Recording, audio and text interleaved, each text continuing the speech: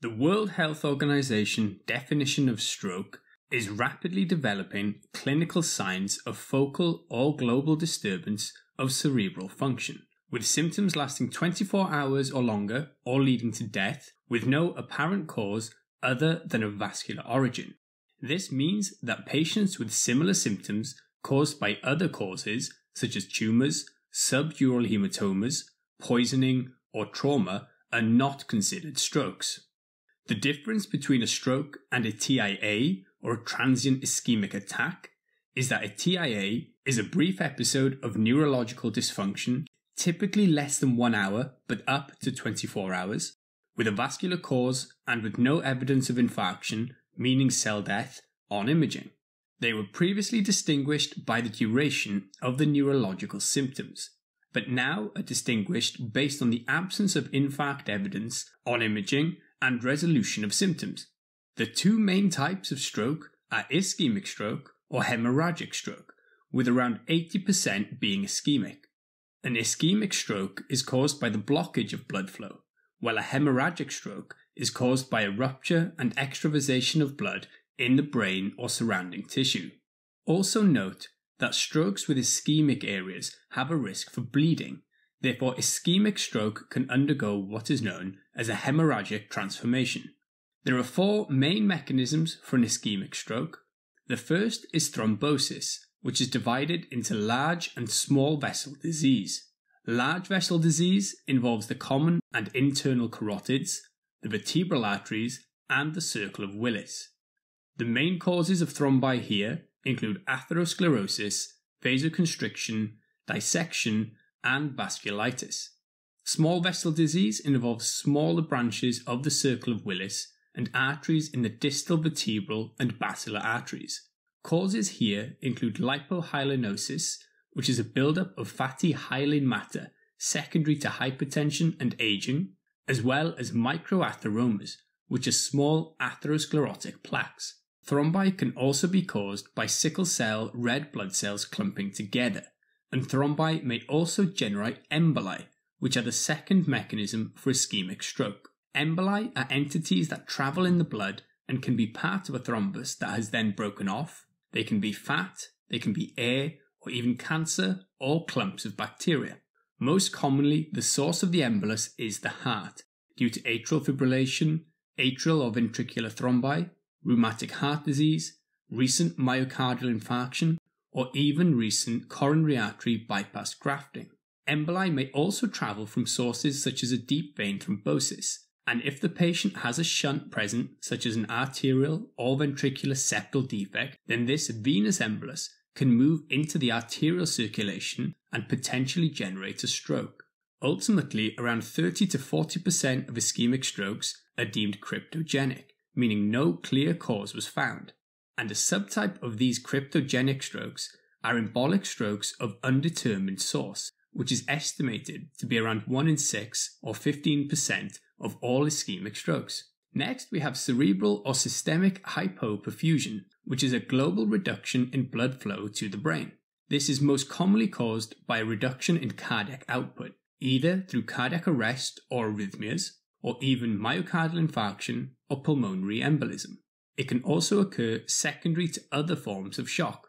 Areas of brain supplied by the distalmost branches of the main cerebral arteries are most at risk, as the flow to these points is the first to diminish. These are known as watershed areas. Cerebral venous thrombosis can cause ischemic stroke by causing the venous pressure to rise beyond that of the arterial pressure.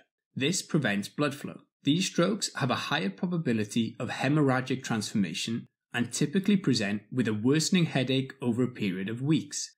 Patients often have a risk factor present, such as thrombophilia or may be postpartum. The signs and symptoms and their severity will vary based on the region of the brain involved, as well as the size of the affected region and for how long it is ischemic. The Bamford or Oxford classification classifies stroke based on the clinical findings and will give you an idea of the brain territory affected. Generally, the anterior circulation is provided by the internal carotid arteries and their branches, while the posterior circulation arises mostly from the vertebral arteries. To make this easier to remember, I'll include the circle of Willis here as a refresher, because this is where the anterior and posterior circulation meet. From the internal carotids, the main two arteries are the middle cerebral artery and the anterior cerebral artery, shown here. The vertebral arteries join and form the basilar artery, from which comes the posterior cerebral artery, shown here. The first of the Bamford classification is a total anterior circulation syndrome, which affects the entire anterior circulation supplying one side of the brain. In most cases, this involves the proximal middle cerebral artery. This is considered when the patient displays all three of the following deficits: unilateral motor and/or sensory deficits involving at least two out of the face, the arm, or the leg, higher dysfunction such as dysphasia, visual or spatial disturbances, or a decreased level of consciousness, and then we have homonymous hemianopia. Partial anterior circulation syndrome is a less severe form of the total anterior circulation syndrome, where only part of the anterior circulation has been compromised on the affected side. For this category, 2 out of 3 of the above-mentioned symptoms are needed, or the patient needs to have a partial motor or sensory dysfunction, typically affecting one limb, or higher dysfunction alone. Next, we have the posterior circulation syndrome, which can also affect the cerebellum and the brainstem, and therefore they often have cerebellar signs such as ataxia and nystagmus. Other features include ipsilateral cranial nerve and contralateral motor or sensory defects, bilateral motor or sensory defects alone, or an isolated homonymous hemianopia. The fourth class is a lacunar stroke syndrome, where lacunar strokes are small subcortical infarctions that are usually smaller than 1.5 to 2 centimeters. These occur due to occlusion of the smaller penetrating arteries that provide blood flow to the deeper brain structures. There are different subtypes depending on the structure involved, which includes pure motor stroke, pure sensory stroke, ataxic hemiparesis that presents with cerebellar signs, dysarthria or clumsy hand syndrome, which presents with slurred speech and difficulty with fine motor movements, particularly of the hand. Mixed sensory motor is another, presenting with hemiparesis and sensory impairment, but no aphasia, no visual field deficits, neglect, or other symptoms. The diagnosis, as we mentioned, is a clinical diagnosis, with imaging supporting this diagnosis. Patients will typically undergo a CT head without contrast as soon as is possible, and the scan is done without contrast because we are looking to rule out the presence of acutely coagulated blood, which would appear white, rather than looking for specific ischemic changes. This is for 2 reasons. If we see the presence of blood, then of course thrombolysis or antiplatelet therapy would not be given, as it would exacerbate the bleed. The second reason is because a bleed can be visualized sooner on the CT scan, whereas an area of infarct may take many hours to become visible.